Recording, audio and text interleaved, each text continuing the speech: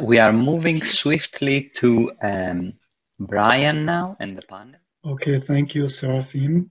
So this panel that we have convened will go a bit more into depth on the challenges to sharing data linked to academic publications from different perspectives. And so we will have 4 mini roundtables. Imagine some tables.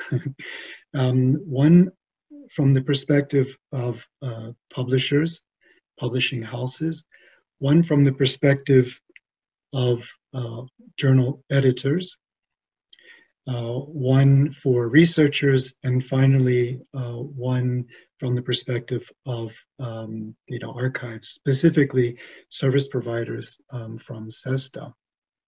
So each of the roundtables will last 20 minutes, and each will start with 2 to 3 minute statements from each expert within that group, followed by a short discussion with the time remaining within the 20 minutes that I will try to animate with questions that are sent in through the chat from everyone in the audience. And so I encourage everyone who is not in the panel to think of questions and to submit them in the chat, and then we'll try to pick a few and bring them up for discussion.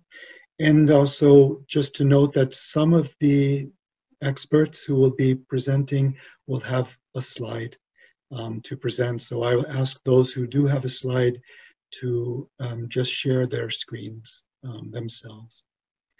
So let's get started with the first of the roundtables. This one composed of experts from the publisher point of view. And I'll just go down following the list from our program. Our first speaker then is Wendel Scholma, who is acquisitions editor, but who is also, I think, responsible for the Research Data Journal, and she is from Brill. But I would ask Wendel and all the other panel speakers if to add a few more words about yourselves if my presentation of you was inadequate, since it's just a few words. So please, Wendel. No, I think you introduced me well. I'm an acquisitions editor at Brill, based in Leiden, the Netherlands, where I work on several topics, modern history, mostly social history, economic history, and amongst others, I'm looking after the Research Data Journal that was set up by Peter Doorn and Dans, who is also in this meeting I saw, and is now, since this year, being coordinated together with CESSDA, actually. Yeah, so thank you very much for the invitation. I hope I can stick to 2 minutes, which is always a very short time to say something. Yeah, so at Brill, we are starting with the implementation of our data sharing policy actually this year. So this is great timing to be invited for this meeting. One of my colleagues is taking part in the STM working group on this topic, which has been very helpful for gathering ideas about how to set up our policy at Brill.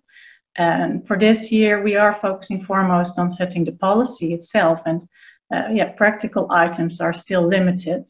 So you can see here the first 2 points on my slide are also not necessarily practical challenges that I noticed, but they're really getting to the core of the topic. So firstly, it's a struggle with the definition of data, specifically for the humanities and social sciences, which is Brill's primary publishing focus. So our authors, for instance, already include full bibliographic references to primary sources and archival material that they use for their research, and this is what they consider their research data. But should we really call this data, and is this all the data that they have used? So in the data availability statement that we have prepared now and that we will publish shortly, we will address that we encourage sharing the data or CAPTA that we that we mean research assets, data, or captured material with these terms. But yeah, does this cover everything? And is CAPTA a preferred term, or makes these things just very confusing? Would be very interested to hear your thoughts on this. A second point, a second challenge is the lack of guidelines that we see from funders and institutes who more and more are requiring scholars to share their data. And as a publisher, we would, of course, like to facilitate in this, but it's not always specified what they are expecting of their authors. Yeah, so this, I think also, not only the authors, but also funders and institutes like this can benefit from CESSDA that were mentioned by Mariana just now.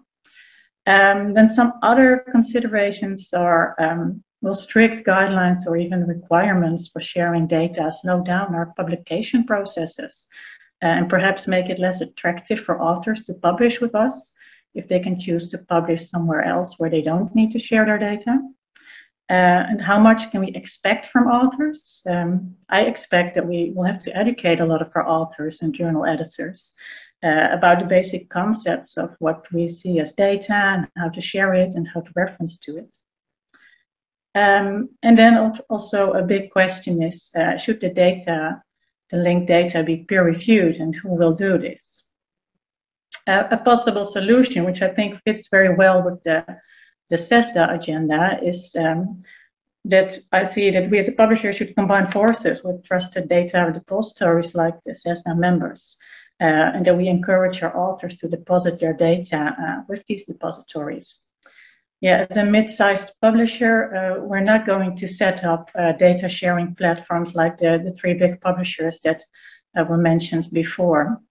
And I think it's a great opportunity actually to work together with data depositories who already have all the expertise. And I think it can be both beneficial for Brill as a publisher, but also for a data depository to work together. Yeah, there are some questions, of course, how to arrange things like this. And then which depositories do you have to deposit your data into for which kind of data? I'll leave it at that. Great. Thanks very much. So our next speaker is Caroline Sutton, who is Director of Open Research at Taylor and Francis. Thank you, Brian. Hello, everybody.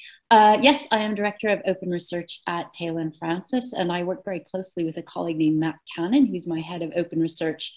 And Matt actually has been quite involved with the Fair Sharing Group. He was also involved with this repository features to help researchers that was mentioned in the previous section, and will be co-chairing that group moving forward. So that's one of the ways in which we're trying to kind of get engaged with this area. I can mention as well, with my background, I also am on the board of director of Dryad, so I have a little bit of perspective from the service provider perspective.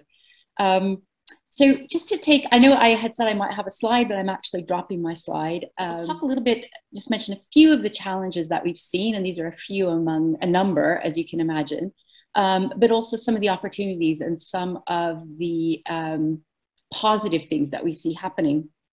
So I think one is we launched a suite of data sharing policies in early 2018.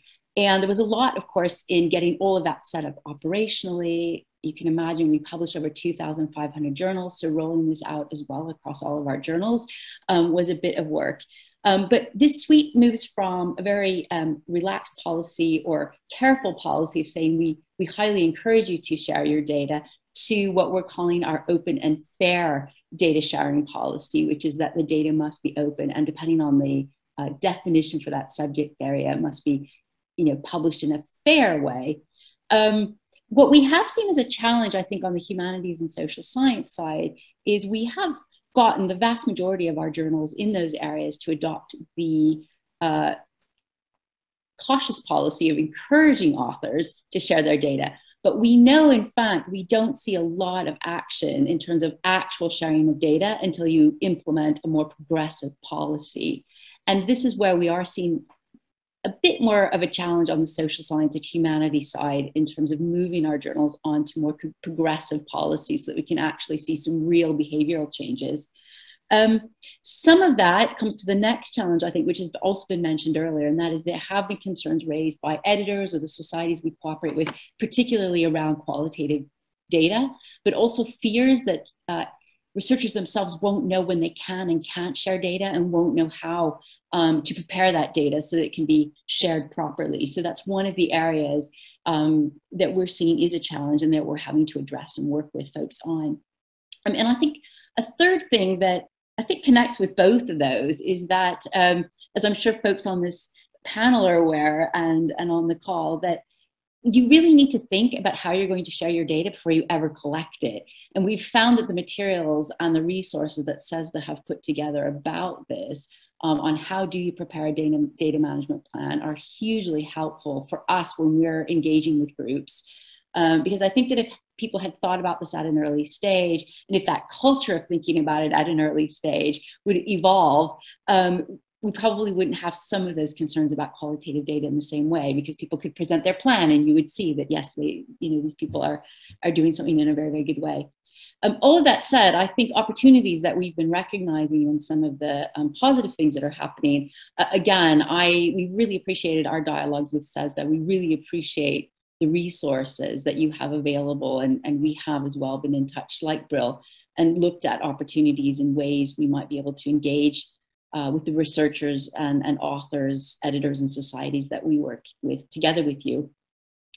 We're also invited quite a bit to do outreach and sessions on various campuses, and so we see that there's an increase in being asked about talking about research data and sharing, and that gives us a great opportunity to engage directly on campuses, again, pushing this early stage and thinking about it.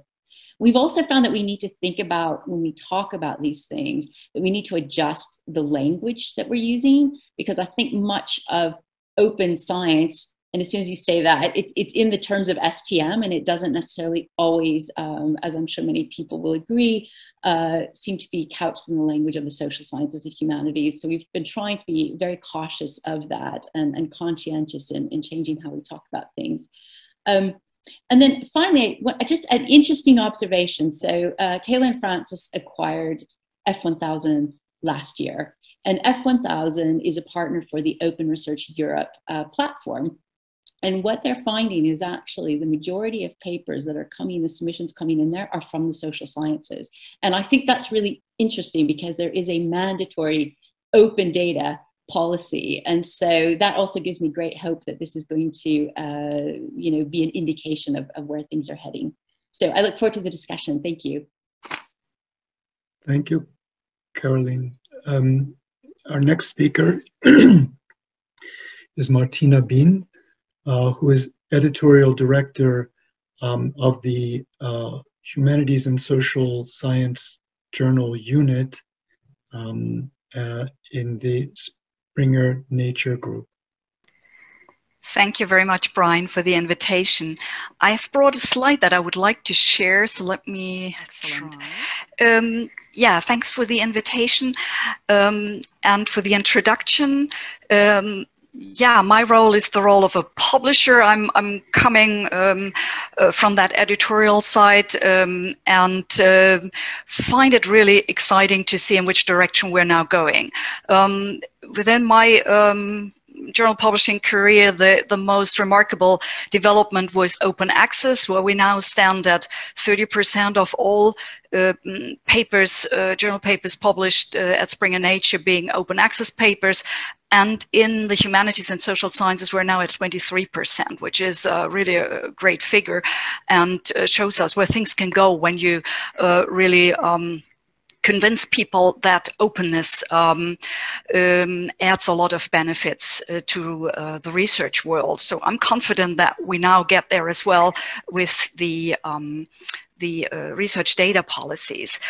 Where do we stand at Springer Nature? Well, we started to introduce data policies in 2016 in a specific part of our business, which is mainly life sciences. In the humanities and social sciences, this is still quite new for us. We started an initiative to request the data availability statement for all journals in 2020. We're going to implement that in the course of this year, so it's also very, very timely discussion now for us, because we're going to include this also to all HSS journals. We have 4 data availability statement types in place that are based on the Research Data Alliance's data policies. We're mainly looking into a type 3 policy. As it was said before, this is the one that is most probably accepted by researchers when we introduce it to all journals. We have to see that for the HSS areas, the data availability and the use of the repositories is not as widespread as for STM. So we need to convince people to really participate in this.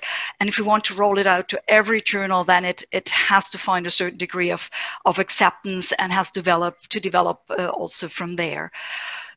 From my work with authors and editors, Could you briefly say what HSS and STMs are? Oh, sorry. Yes, humanities and social sciences. Okay. Is abbreviated here as HSS, or we call it HSS, sorry. And science, technology, medicine is the other areas that also comprise computer science, engineering, and other areas. Yeah, that are not humanities and social sciences. Thank you. Thanks for asking for the clarification. Speaking about challenges, I see 2 main challenges in the HSS disciplines. One is what Mariana already mentioned, the restrictions to sharing non-publicly accessible data. That is that's something that we see for governmental data, that we see, for instance, for panel data that cannot be made accessible. But that's where you need also then a variety of possibilities for authors to declare what can be shared and what cannot be shared. So that's something to be solved, I guess. The other typical challenge in the HSS disciplines are specialties around the peer review process. We have often, and more often than in other disciplines, we have a double-blind peer review system. So there are certain needs to keep the author name anonymous, and that has some effects on what can be shared at what stage of the process. The other point is a very long review process that we have in many disciplines in the humanities and social sciences, with several rounds of revisions, a process that can take a year, that can take 1.5 years, where sometimes research needs to be redone. And when you want people to submit data at an early point in time, that can create difficulties, not only for disclosing the identity of authors, but also because people are working on these data and trying to make the best out of it for their work, and they will be reluctant to share that much earlier than they can publish their results. I think that's quite understandable, and for that reason they would be reluctant to share data at a very early point in time, and we may have to take this into account when planning our data policies. Can we move from a policy that is a recommendation only to a mandatory deposit? And if we want a mandatory deposit eventually, then how can we take into account that the best time to deposit data for many researchers may be the time when the paper is accepted or close to acceptance. I've listed this among the solutions that I'm showing on this slide. So we are introducing the Type 3 policy now to all HSS journals in the course of this year. with all the options that I mentioned, because it's a recommendation, it's not enforced. And we think about what can be done to avoid these problems that I mentioned before, in particular for HSS authors. We, besides this, have a specific Springer Nature data policy given for HSS discipline. So it's the type 3 policy that recommends the deposit, but with more explanations for researchers from the humanities and social sciences, explaining what data is, explaining what they can declare in their data availability statement, how to do that with examples for it, to make it very clear what we want to recommend here and suggest to them. The collaboration that we have with other publishers through the STM network is very helpful for that, because we can indeed see how much do we reach together by having similar policies, by having the same degree of enforcement. I think things will go a little bit, more slowlier than in the STM areas, but there is a good chance, like in OA, that we get there with a very good results for full sharing of data in the end. Thank you. Thank you, Martina. Well, I see that there's quite some activity in the chat, but most of it is comments or some questions that are being answered by others on the same panel. So I think this is good. We can continue like that and have sort of parallel interchange. I think, though, given the time, that we should probably move to the next block with the editors, if that's okay with everyone. And we should hopefully have some time after the break to come back to some of the questions and to give another opportunity to the first panel experts to continue on a few points. So then, in that case, let's move to our editors. The first that I would like to present is Tanja Vušković-Joroš, who is from the University of Zagreb and representing as editor the Croatian Sociological Review. So thank you for inviting me. I am here as an editor of the Croatian Sociological Review, but I'm also here as a researcher, and I will start with this perspective because I think it's most crucial here. So I am a researcher who uses both quantitative and qualitative methods, but I think here it is especially important to emphasize the perspective of a qualitative researcher who is using very sensitive data. And we mentioned some of these issues, and I think they need to be repeated again. The sensitive data that is sensitive both personally, in terms of that it goes into deep intimate matters, and that it's sensitive also politically, in terms that in certain context has a strong political connotations and political implications that this data is used. From this perspective, I would like to emphasize how sensitive qualitative data is produced in a personal relationship of trust with the research participant. And that means that participants participate in this research because they trust the researcher, that they trust me, that I will not misuse, misrepresent, or misinterpret the data, and that I will respect my responsibility to them. And this is, I think, what's really at stake here. When we are talking about depositing the data, the qualitative data into research repositories, we have to remember two things. One is that anonymization without decontextualization is often not sufficient. But if you decontextualize the data, you are making it invalid for future interpretations. So what do I mean by this? So the most obvious level of anonymization for qualitative data, if you remove the names, if you remove all the obvious identifiers, still cannot really remove the recognizability of data, the stories that are recognizable and identifiable because they are so deeply contextual. And this is not a problem only because it can create hurt to the participants, their families, etc.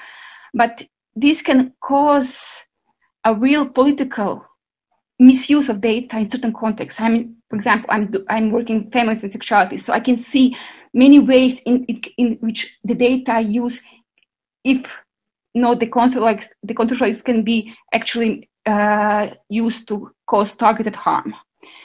So what I would expect my authors to do, and what I also do in publications, is to present the data in ways that some contextual factors are missing or muddled, or presented in such a way that they are not easily identifiable.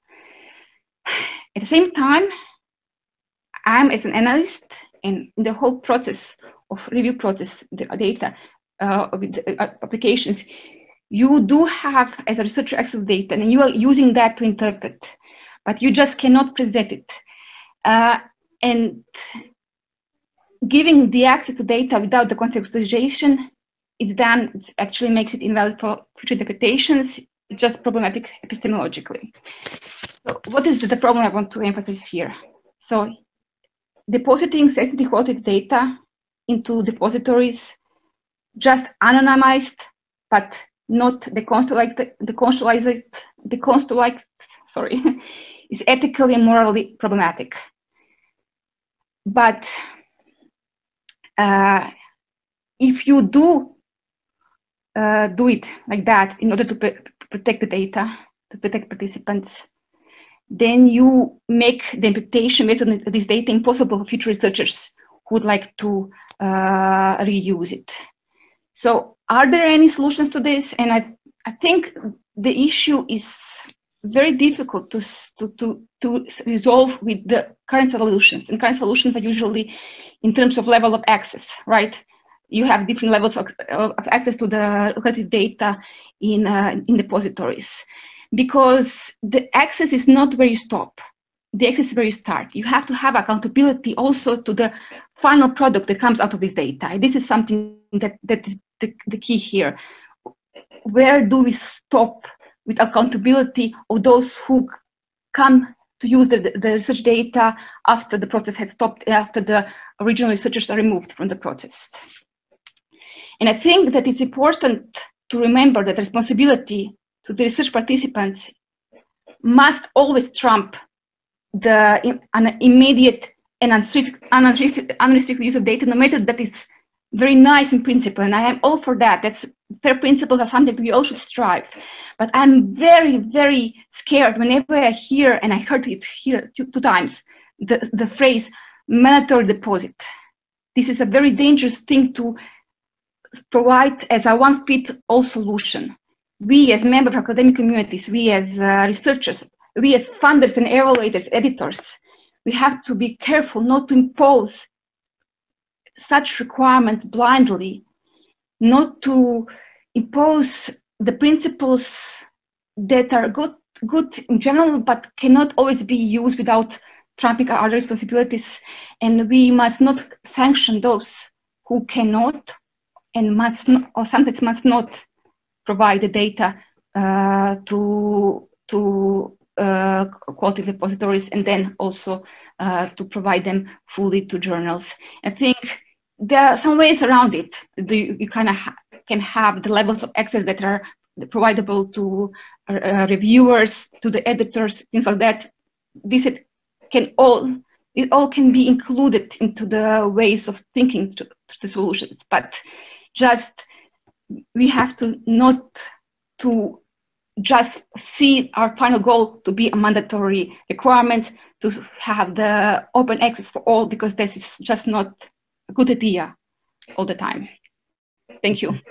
Thank you, Tanya. Our next speaker is Alex Afuxanides. Please, I remind our panelists to try to keep the time to a few minutes, because we're running behind a bit. Thank you. Hello from Athens. Actually, yeah, excuse me, I forgot to say something about you, but maybe you can, I leave it to you to say it yourself. I can do it in 20 seconds. Well, I'm a political sociologist, political scientist, dealt a lot with issues which have to do with civil society. Right now, and over the past few years, I've happened to have the opportunity to be chief editor of the Greek Review of Social Research, which is the biggest social sciences journal right now in Greece. Only last year, we had about 80,000 downloads and views.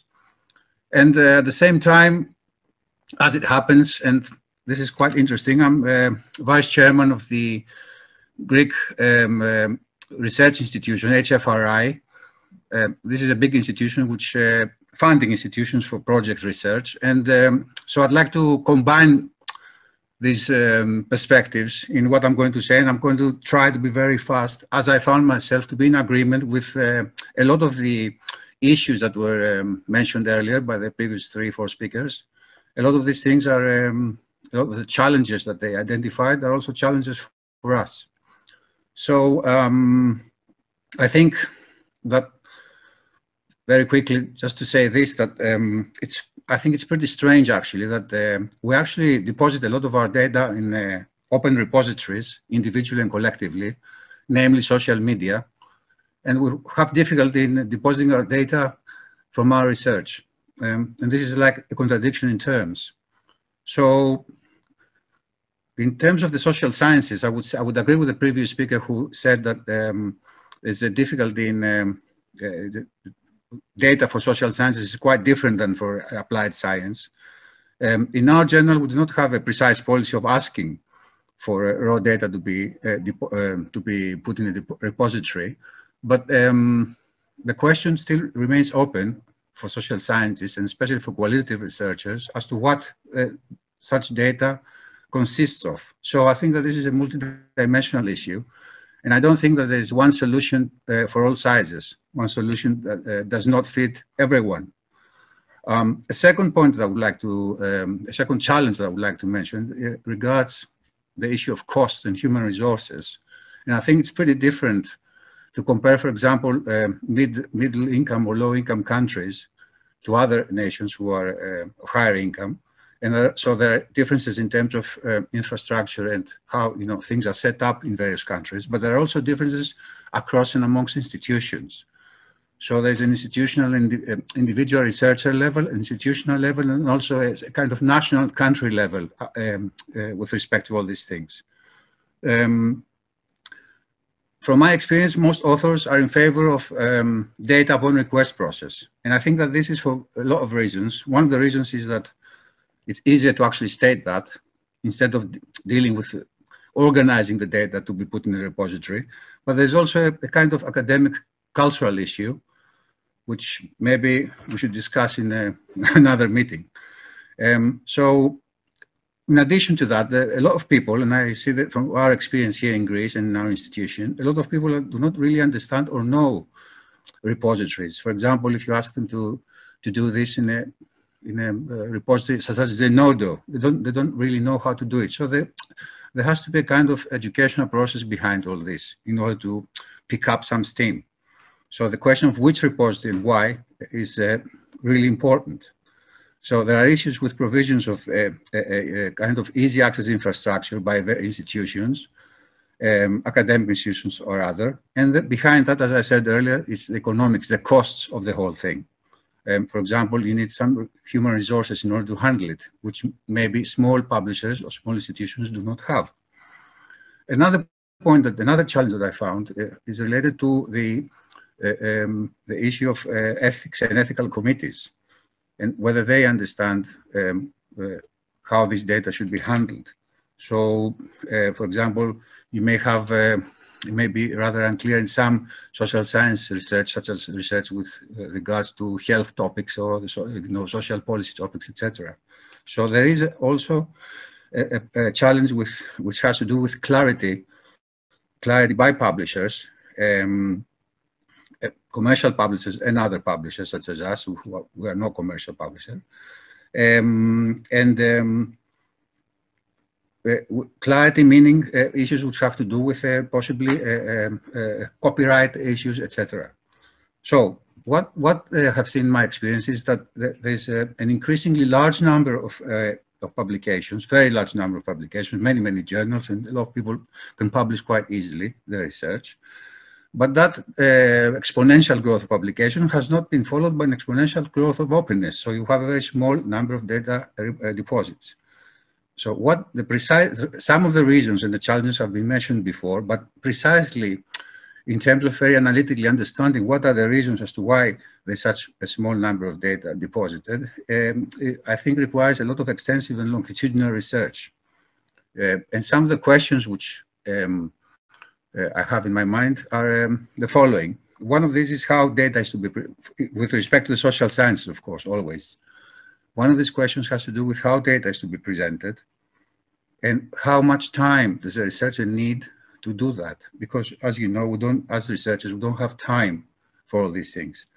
Possibly, and I'm bringing in my experience from project funding institutions, possibly big institutions like the EU or other institutions, national institutions which fund big or small projects, could dedicate some funding to this particular topic of organizing data in order to be put in open depositories, etc. Otherwise, why should one do it exactly? There's also an issue of who precisely understands the idea of raw data and what exactly that means for the social sciences. So overall, I would say that some of the questions that the fellow colleagues are mentioning is why should we do it if there is no recognition, no validation of this type of work because it's extra work? If there's no recognition or validation of this work, or indeed funding for this type of work, why should we do it? Why exactly should we do it? Since if we publish, in any case, we disseminate research, and one researcher learns from another through publication. I think that I covered everything. I don't want to take much more of your time, and thank you very much for the invitation. Okay, thank you. I think what we're seeing is that there's quite a lot to say from different perspectives. Let's keep going then. The next speaker is Raphael Lalive, who is a professor of economics at the University of Lausanne and editor of the Swiss Journal of Economics and Statistics in Switzerland. Yes, so thank you. I'm here. So this journal is active in, accepts articles in economics. And so in that sense, it's a slightly different part of the social sciences. I'm managing this for a few years, and we're working together with Springer. So Martina Bean's staff is working with us. She has a very good editor that we talk to. And we joined Springer Open in 2018. And so one thing I would like to emphasize here is that in our view, having open access for articles was a huge improvement on the visibility of the articles we publish. And so I'm convinced that in fact, open access or sharing of data that we discuss here, it's a different topic, will also have a huge benefit on the visibility and also on transparency, on quality. So I'm totally convinced of that. And basically, I think it's important to have now today basically an open discussion of the challenges. And I think there are really many. I'm learning from everybody who's talking today. So in my view, there are three. They're not unique. We've heard them before, but I just want to put them on the table. To me, one challenge is scientific. So at which stage do we need to see the data to make a good decision? That was a question that was raised. I think the earlier the better, so reviewers should have access.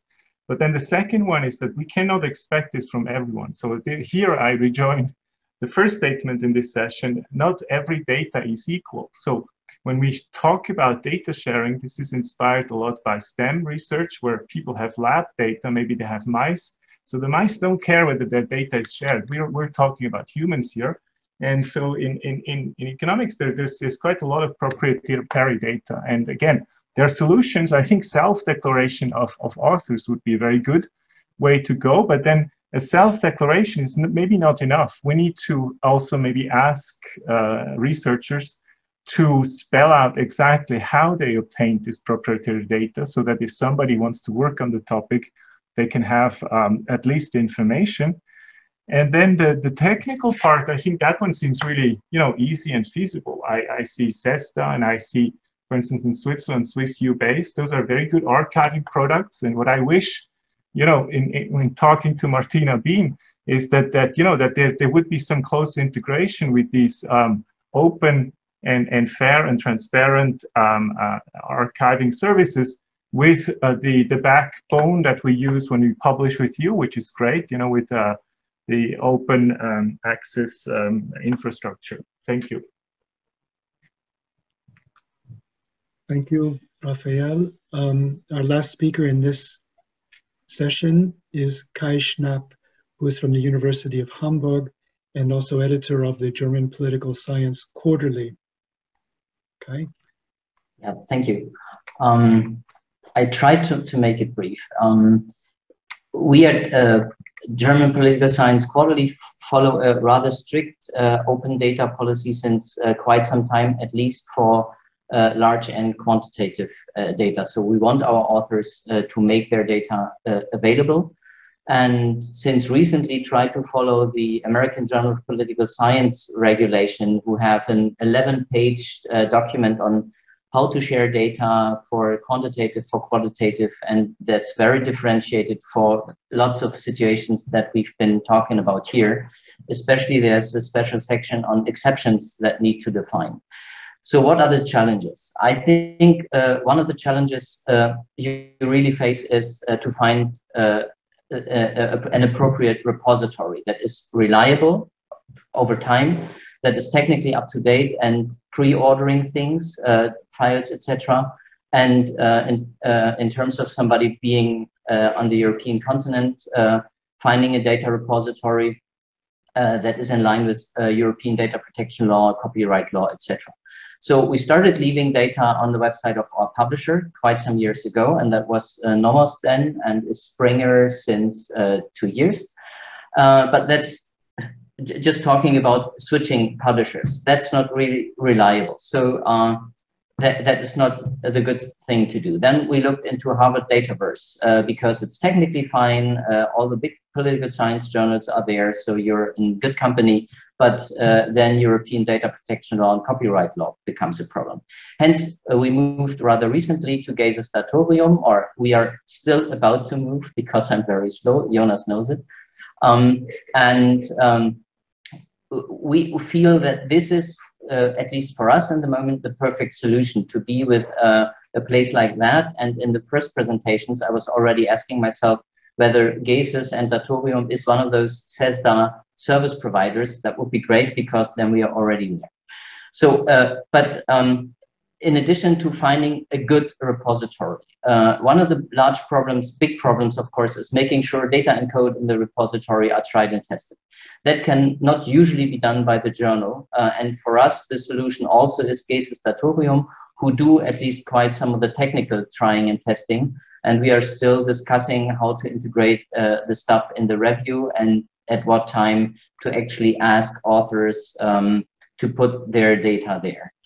Of course, a big problem is non-standardized data from hermeneutic research traditions. And there also is a very good, at least I think, guideline in what the American Journal of Political Science does. They say, if you cannot share the data, and there may be good reasons for that, at least share extensive documentation on method and procedure, on questionnaires, everything that you did to collect the data, and at least supply the data for review to the editorial board. So talking about restricted solutions. And of course, again, the exception rules applies. Another challenge to journals still shouldn't be in the early 20s of the 21st century, but getting authors to really supply well-documented data. It's not so difficult to get data at all, but to really get well-documented data that other people can read, that other people can use, still is a problem. And I think we need infrastructural solutions like Datorium that already has some predefined structures. So a common framework supported by somebody like CESSDA and maybe developed in discussion with journals, with researchers, that's something that we actually need. And I stop at that. Thanks. Thanks very much to you and to all of the experts from this group of editors. A lot of very insightful ideas there. Let's move directly, though, to the next one, because we are about 10 minutes behind. But I see at the same time a lot of really good exchange in the chat going on, so let's keep that going. Let's pass then to our group of researchers, also recognizing that many of the panelists who have already spoken also have a hat as a researcher, but now we get a researcher perspective, perhaps also mixed with some other perspectives, but let's see. So our first speaker in this group is Simon Heuberger, who is a research scientist at TU München. One second. And a replicator for political analysis. Yes, thanks, Brian, for the introduction. Thanks for having me. This is a really cool panel to see so many different perspectives. I'm very much going to be talking about the shared experiences here. So it contacts neatly to what Kai was saying about AJPS. I work for political analysis, and we get a lot of quantitative data and quantitative analyses, which means we need to run those. And in recent months and years, these have gotten just bigger and bigger and bigger, to the point that when we use data repositories where we download them and then run them ourselves, it's more and more longer feasible because these are just too heavy to run and would run months on a normal laptop, for instance. So what we've moved to is, I don't know how many of you are familiar with this, are called Docker containers in the web, where it's a self-contained capsule where you can run everywhere. Researchers can upload their entire data, plus the program they need to run it, etc. And anyone who visits the website can click on run, and the material reproduces. Now, as we've done that, from obviously the data sharing perspectives, there have been some challenges, mostly with data that is semi or completely private, in the sense that they are not allowed to share it, because then this whole endeavor kind of falls flat. Now, for us, it doesn't happen too much because we get a lot of simulations and Bayesian analyses and all those, which don't have identifying features. But sometimes we do get survey data or yeah, mostly surveys that are proprietary, and then this approach doesn't really work. So for us, that's a challenge because we would like to make everything as transparent as possible. That's the whole idea, obviously. But running them in this container form is not possible if you can't have the data. So we're basically back to square one. But this whole point for us originated in the fact that the data size and the computing power required to run things has exploded over the last year or two, which is why we switched to such an online replication form. And I would be, yeah, I'm generally interested in reading all the comments to how other social science journals who probably have less quant data deal with this.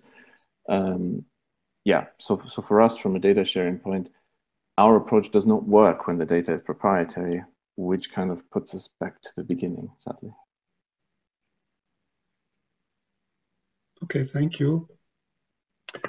Next, we have Kostas Gemenis, who's a senior researcher at the Max Planck Institute for the Study of Societies. So I just need to share this slide. I hope you can see what I'm sharing. Yes. Yeah. So just a few words from my experience as someone who publishes articles and tries as much as possible to share all the data and replication material, but also as a person who's interested in data and replication and is trying to access other colleagues' data and replication material. There are incentives. I just have a few bullet points. There are incentives from researchers to withhold data, either for p-hacking because they're just doing something, phishing for statistical significance, or they're doing, something, a little bit dodgy, so they don't want other people to know, or they might have like this kind of proprietary data that they try to get like as many publications out of the data as possible by being a co-author because they're providing the data, right? So this is also something that I've encountered. There are people who become co-authors in multiple papers just because they hold onto a data set which they give to others to write papers. So for those people, there is an incentive not to get the data public, because if the data is public, then everybody can access it. So, they lose their ability to become co-authors in multiple papers by just giving the data to colleagues. So journals have been trying more increasingly lately to make data accessible, like having like these open research badges, which is like something like encouraging people to get the data public, and very nicely ties with the perspective from political analysis, where they have replicators. Some journals like American Journal of Political Science, it was also mentioned previously, PSRM in Europe, they have like this thing where you have to make your data public, and there is someone who replicates everything from the journal and makes sure that everything's in order. Just a practice of having a data availability statement, it's not sufficient. Researchers will find the ways around that. They will say, hey, my data is proprietary, I cannot share it, my cat ate the data, I mean, they come up with all sorts of excuses. So just to have like a data availability statement, it's not going to do anything. Yeah, we probably need something which is maybe, if not like compulsory, but having like more like of an encouragement, like this open research badge thing. I think that's a good thing. And yeah, so my perspective is like well, not we, I think it should be the publishers that they should have more stringent and consistent practices. I've come across instances where there are journals that say all data must be made publicly accessible because that's the policy of the journal. It's an open access journal. We're promoting this, and still researchers will find ways to pretend that the data is accessible, but then you will need a password. So you'll need to contact them to give you a password, and then one just give it to you. So, so I don't think it's us researchers that we have to sort of manage through all of that, like red tape. It should be the journals and the publishers that say, hey, if it's an open access journal and the data needs to be open access, they should hire a person who makes sure that this is actually the case, and not just like, me having to complain to the journal saying, hey, that article, I tried to access the replication material and they will just not send it to me. They make all sorts of excuses, and it's your policy that it's open and it should be open. So yeah, that's all from me. Thank you. Thank you, Kostas. Next, we have Holger Doering from the University of Bremen, and I think at the same time, or soon to be the same time, CESSDA Data Services. Holger, please. Yeah, Brian, thanks for the introduction. So I will start at CESSDA in August. But Serafin and I agreed to list me already as CESSDA there too. So I'm sharing my screen and I can connect. I also try to be brief, and I can connect directly to what Simon Heiberger said previously, because I went through the replication process at Political Analysis. I should say in general that I don't fit well in the researcher category because I have such a data profile as a researcher, that I have my decent record of research publications, but I have also worked a lot on data within political science over the last 15 years. And overall, I have to say, I mean, it's an amazing development. Like 10 years ago, I couldn't publish my data anywhere. No one was interested in it. It's widely cited by now, but no journal was interested in it because it was not considered to be part of the research process, or at least of what we publish and what we value. Whereas now, particularly over the last 5 years, I think it has just been an amazing development. So, but since I'm interested also in open source software and wider perspectives on data, I think data availability, we have addressed a lot of the issues. What I see more where we are not fully yet is and I I switch to the good things first. So what is good? So data is visible, there's awareness, and I think we have an increasingly reliable infrastructure that journals can draw on, that researchers can draw on, and has been discussed here. I think what is where we haven't moved up with the kind of technical demands and also with the technical opportunities is what I would call a modern standards and best practices. So I see that sometimes used in the R community as tidy data. So I think as social scientists, we are good, we have a kind of one spreadsheet style of data with a code book, and it is documented. But often the code book and also the replication material, it's more kind of tailored for one particular article. So in general, so I think I have very good and high skills with data. With methods, kind of advanced methods are often a challenge to me. So I'm interested in the replication material, but I often see it's not communicated well. So it relies on packages that are opaque or quickly outdated. There's no detailed commenting, so I cannot really learn from the data and from the methods that are applied to it. And I see that sometimes with data too. So that is tailored for a particular research paper. And I think we can do a better job also in the review process of looking at the data, how much it adds kind of to an ecosystem, how it interfaces with other data. So, and I have found kind of reading the Christensen book on open science very inspiring. I think if you look at data from an open science perspective, we can do a better job looking more broadly into it. So that's my input, Brian. Thanks. Okay, very good. Well, we're getting back to our schedule, and in the interest of saving some time for a break in about 18 minutes, let's move on. There's still, I see, quite a lot going on in the chat. I've been trying to pay attention to the speakers, so I haven't really followed the discussions, but glancing at them, they look pretty interesting. Let's move then to our last session from the perspective of the CESSDA service providers and data archives.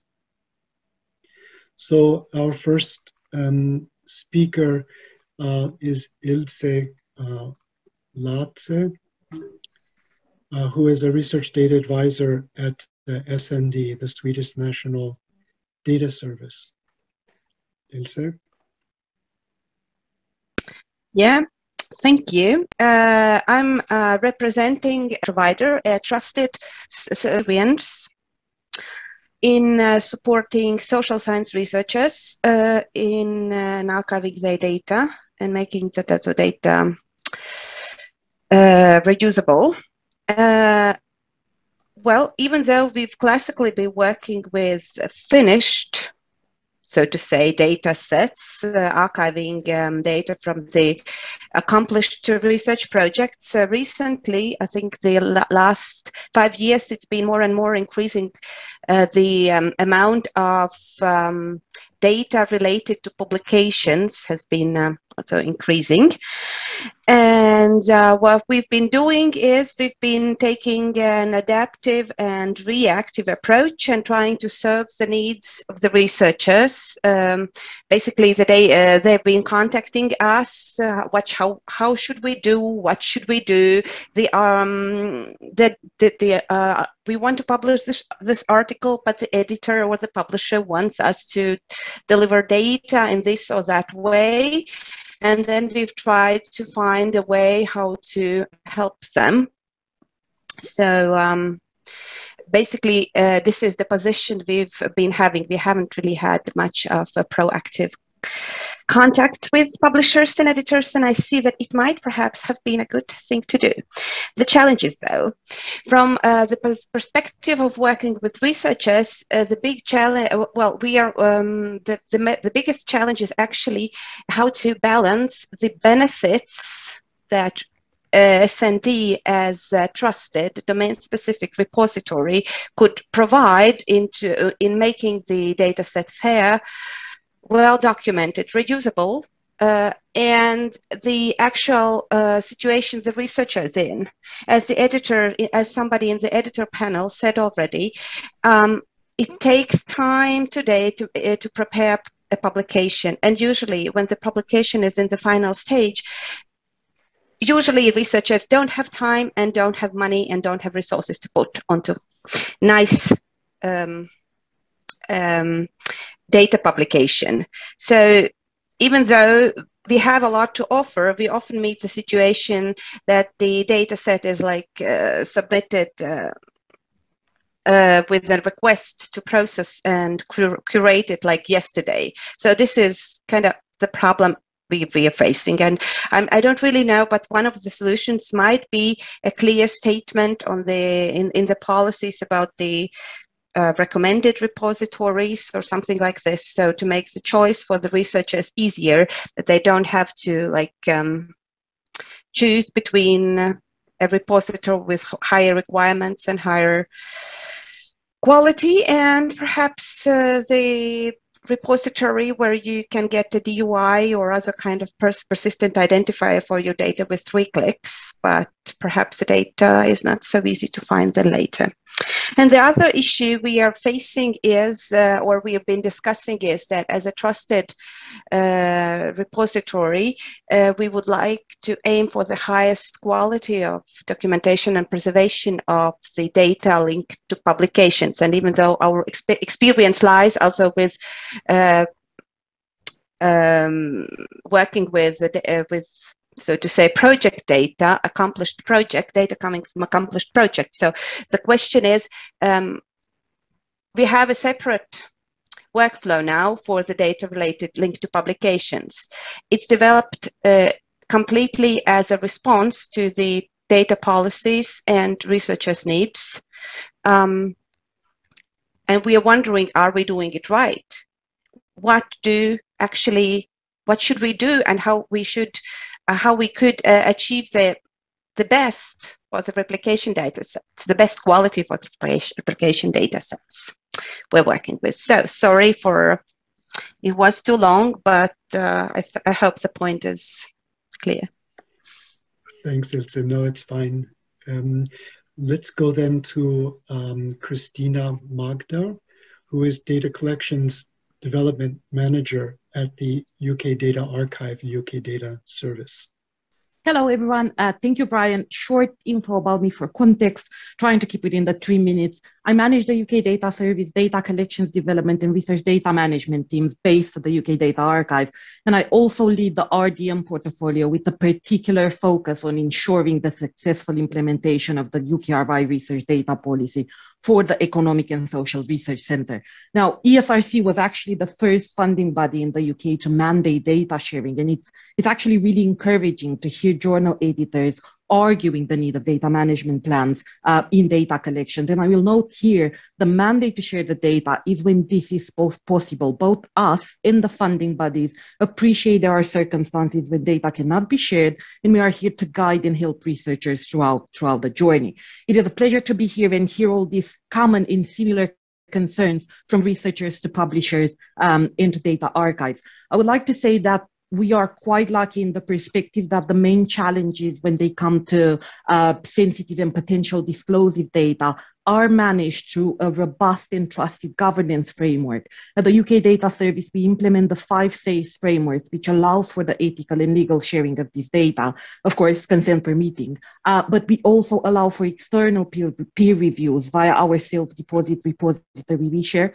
However, the challenge we are now facing more and more often is the data linked to publication that is the derived data from other published sources, When these data are published under a free to adapt and distribute license, like the Creative Commons or the Open Government license, there are no issues. However, given the detailed data from governmental surveys and longitudinal studies must be made available under more restrictive license agreement, due to that disclosure risk, if not because we don't want to make that data more openly available, this is where we face the problems. How do we share that data? And of course, the legal constraints and the proprietary obligations. Data owners do not have, the original data owners do not have the resources of maintaining these derived products throughout the time. In the case where specific observations have to be removed under the right to be forgotten, or when, especially with longitudinal data, when more data is published and some confidentiality concerns can arise from previously published data and specific variables need to be recoded or even dropped sometimes. But of course, with the pressure for research transparency and reproducibility high on the research agenda, with journals asking for the data to be made available, we had to take some practical steps in ensuring that no data is lost. The solution we found is sharing the code. This solves the challenges faced, and it's also more reproducibility friendly. And I'm saying more reproducibility friendly because by providing the code, any secondary user can actually check that code and see if it's feasible to use in their research and if it is actually accurate as well. All the UK data service holdings are made available with a persistent identifier, a DOI, and this is why we always argue in any code that is shared, the citation with the DOI must be shared to allow reproducibility. We do allow the versioning of the data collection, and access to previous versions is actually possible, but this is only via requests to ensure that the obsolete versions are not made available by accident, and also that data owner allows that. We appreciate sharing of the code is not a solution for everything. So for example, when derived products are created by manual coding, we actually facilitate negotiations with original data owners in order to ensure that this data is not lost and can be shared for linkage to publications. We just had a recent example where a research team has used the 1958 National Child Development Study and coded manually approximately 5,000 essays for various psychosocial characteristics. What we've done is to actually have a discussion with the original data creator, and they have agreed to collaborate with that specific research team to ensure that the data are made available for secondary use. Now, to conclude, we understand sharing of the code might not be the best solution for all cases, and another example besides manual coding is derived data created from sources which are not versioned, especially sources that are made available via bespoke data sharing agreement. But in most instances, sharing the code is the most straightforward way to ensure no data is lost and reproducibility is possible. It also encourages sharing of the original data under a clear licensing framework with persistent identifier, version implementation, and also encourages fair data. Yes, a consultation with journal editors will be extremely beneficial in ensuring sharing of the code is considered the best practice in such circumstances. And I will end here. I think I'm over my time, but thank you ever so much for having me once again. Thanks very much, Christina. Well, our last presenter, or last but not least, is Peter Doorn, who is scientific advisor at DANS, Data Archiving and Network Services in the Netherlands. Peter? Thank you, Brian. Instead of sharing my screen, I created a small Google Doc with the kernel of my presentation, and I provided the link in the chat. So if you care to look, you can go there, and there's a couple of links there for further information as well. Dan started research on data availability policies by journals in the humanities and social sciences back in 2012. Back then, our aims were to archive the data on which journal articles were based, to connect data better to publications, to publish data more attractively than in the usual data catalog that we service providers usually provide, and to provide context and to present the potential for reuse better than in the usual data catalog. And last but not least, to give researchers who share data additional credit via data publications. But back then, we got a very low response and very low interest by editors of a selection of journals that we approached. And looking at the CESSDA survey, it seems that this has improved by now considerably, which is a very good thing. At the time, I mean, back again in the early 2010s, we saw the start of several data journals, mainly in the natural sciences. And we then decided to start a data journal in the humanities and social sciences in collaboration with Brill. Wendel also mentioned that in her, she was, I think, the very first speaker in this row, and I'm the very last, so that is nice. And which is now the responsibility of CESSDA since the start of this year. The Research Data Journal for the Humanities and the Social Sciences, it is called, and I provide a link if you care to look for more information. At DANS, we are still very much interested in a better presentation of data, for which we set up an exhibit of data sets, which is connected to the Research Data Journal, and which also can be used by data archives, such as our own at DANS. And I also provide the link there in the Google Doc.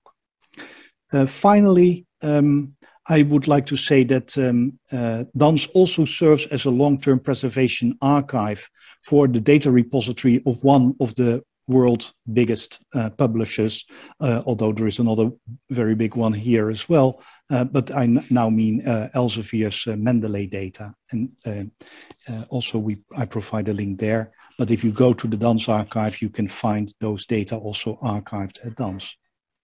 That's what I would like to say very briefly here. Thank you. Thank you, Peter. And I would like to thank all of the experts who shared their thoughts and perspectives during this panel this afternoon. I don't know about you, but I'm quite saturated now after all that has been put on the table.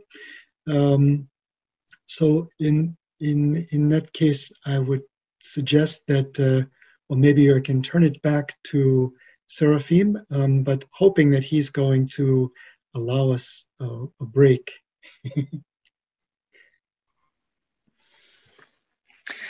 Yes, thank you, Brian, and thanks to everyone for contributing your thoughts and your reflections, as well as the incredible amount of discussion happening in the chat.